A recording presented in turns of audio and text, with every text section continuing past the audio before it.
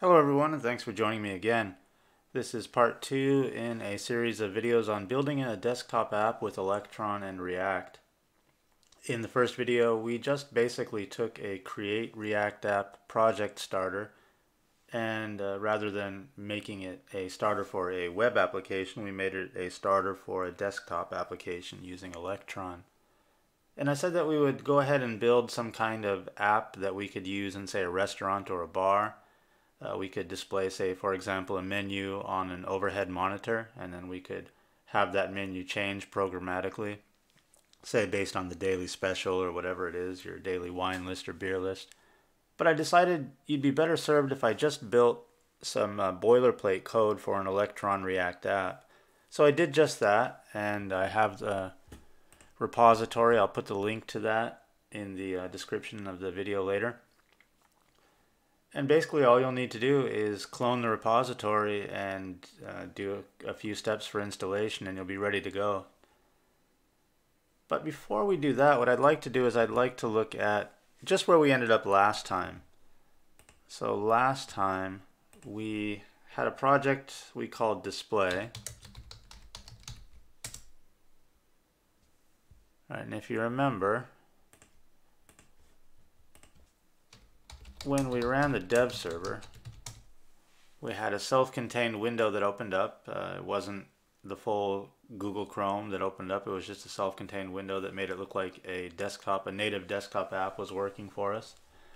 And that desktop app that we had was just basically a Create React App starter. All you would need to do from here, in the same way that you always do with Create React App, is just follow the instructions here or edit it your own way and make it your own app, just like you always do with Create React App. And if you go ahead and start a Create React App project right now as of November of 2019, this is what you're going to see.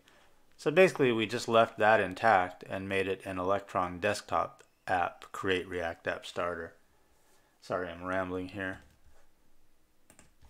So this time around, what I've done is I've created a similar starter, but it's basically Electron React app boilerplate code that includes a React router. So if you go to the repository, you can quickly get the link for cloning it. And go ahead and clone it in whatever directory you like, or clone it to whatever directory you like.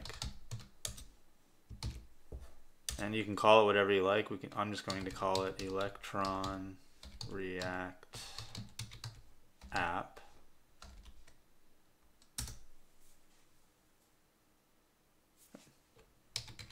Navigate into that directory.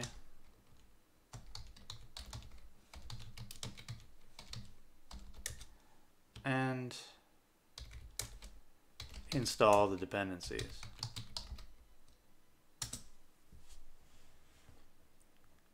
And if you're unsure about how to do this, I've got the instructions here in the README file at the repository. Also, it uses Yarn to run some scripts, so you're going to have to install Yarn if you don't have it installed already. So do that before you attempt to install the dependencies. So right now what we've just finished is step 3.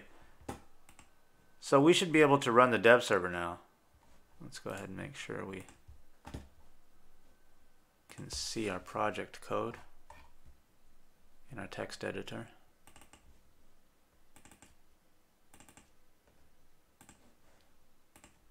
Okay. Good. So let's try to run the dev server.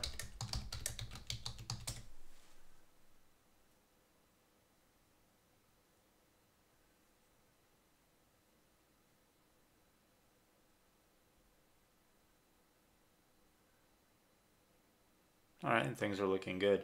So basically you can see that it looks very similar to the basic Create React App starter. It's just that I've given it a new title, or I've given it a title, and I've also added React router so that you can have linking to other pages. So if you clicked here, you would see the About page. And I also have a link back to the home page. And that's because I've added React router. And if you go into your project source directory and look at the index.js file, you'll see that I have React Router installed and set up here. So if you're familiar with React Router and you know how to use it, then that's all ready to go for you if you use this boilerplate code. One thing to point out here is that we're using hash router here and not browser router or browser router. And that's because we're not making web requests, but we are actually grabbing files from our local file system. So to do that, you'll need to use hash router.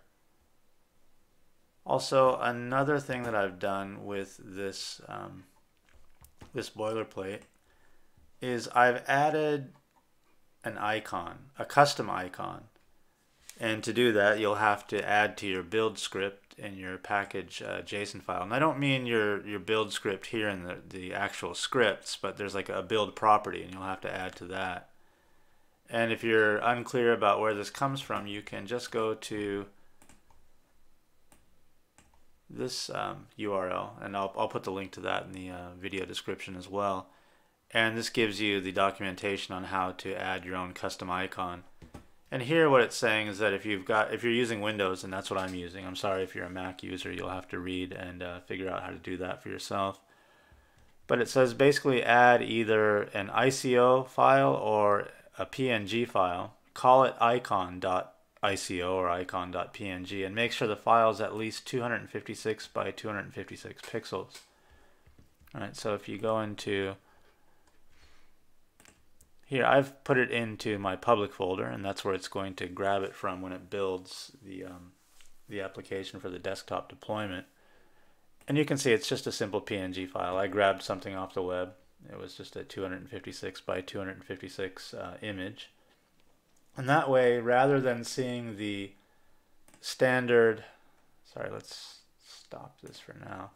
Rather than seeing the standard, Electron logo or icon when you deploy your app to the desktop, and rather than having all of your different apps have that same icon, you can have a custom icon, and you can see that I've got that here. Right. And of course, this is just a simple boilerplate code. You can excuse me, change that icon as you see fit.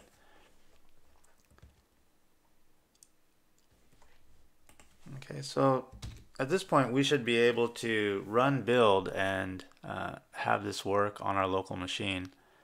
Now if you wanted to change the icon, you could, and it's easy enough to do given the boilerplate code I have here. Like I told you, all you have to do is get a file. It can be either a PNG file or an ICO file. Make sure that it's 256 by 256 and put it into your public folder. Alright, so for example, I'll go into my pictures directory, and I've got a different icon here. You can see that it's a PNG file. It's 256 by 256. I'm just going to copy this, and what I'm going to do is I'm going to drop it into my public folder in my project.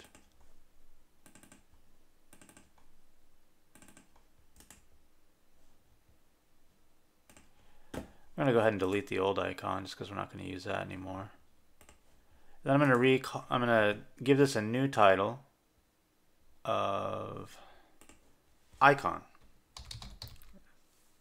Right, and that's per the documentation that we see here. Right? It should have the name icon.ico or icon.png.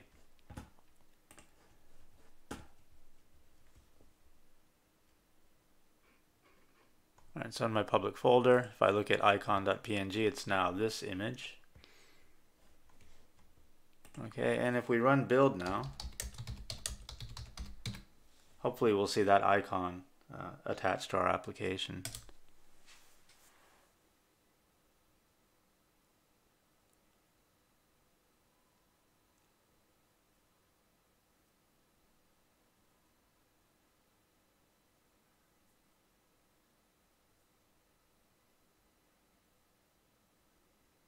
Right.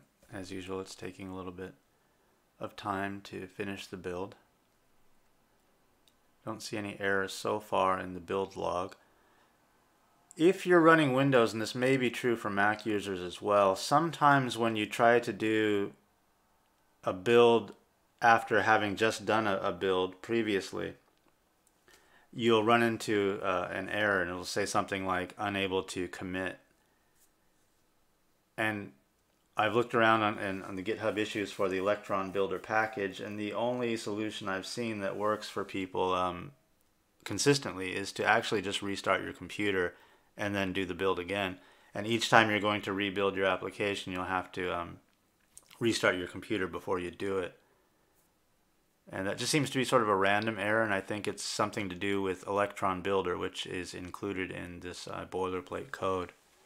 But it's the best Electron packager that I know of, so that's why I've left it there. Alright, but it looks like our build finished alright. So if we go into our dist folder, we see that our icon is now there in the setup installer. We'll go ahead and double click that.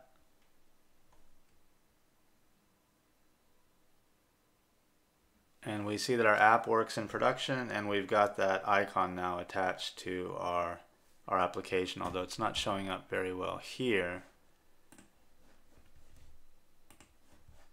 If we close that and we open it up via our desktop, and we can see now that our desktop icon has also changed, it has that new custom icon. We see that even though it's not showing up very well here, it is working. We were able to add our own custom icon. And again, you know, now that we have routing hooked up with hash router rather than browser router, we can add linking to our project to different pages. Right, now one thing to be aware of is if you do add a React router and you add browser router instead, it'll actually work in development mode, but it won't work in production mode. So once you deploy it to your desktop and you try to open up the application, you'll just have a blank white screen. So keep that in mind, and like I said, use hash router and not browser router when building your project.